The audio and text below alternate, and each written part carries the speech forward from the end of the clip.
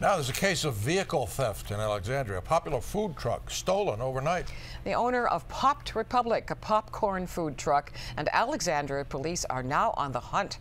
And Caroline Tucker explains how you might help solve the case.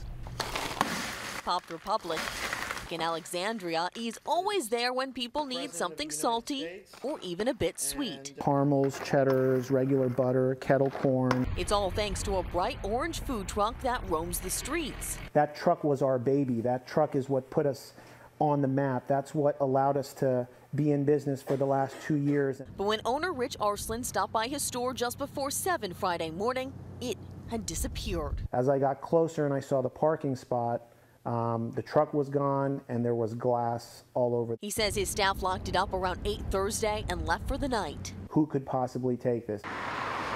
Alexandria police are now searching for that truck, which was tucked away in a warehouse space on Dove Street. It's such a noticeable truck that if it's not recovered immediately, then someone's going to have to cover it up. There really is just one entrance and exit leading to and from Popped Republic. The owner is now hoping a nearby camera may bring some clues. If we can get access to that camera and we can zoom in on who was driving that truck, we'll be onto something. It could give exact time of the crime. It could give a description of the suspects. There are no cameras outside his store and there is no GPS tracker in the truck. Arslan hopes social media will help. I just want to know where our baby is. And the thieves return the truck that got his business popping.